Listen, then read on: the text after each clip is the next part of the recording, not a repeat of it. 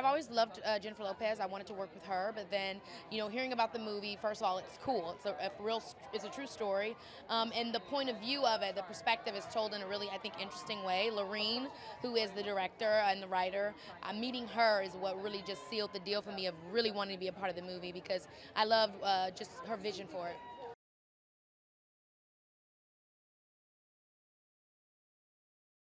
It was a lot of fun. I mean, I love what I do, but I, of course, love to be around people that feel the same way that I do. And that's what this movie was filled with. Amazing women, directed by a woman, written by a woman, produced by women, edited by a woman, and starring all women. But most of all, great people.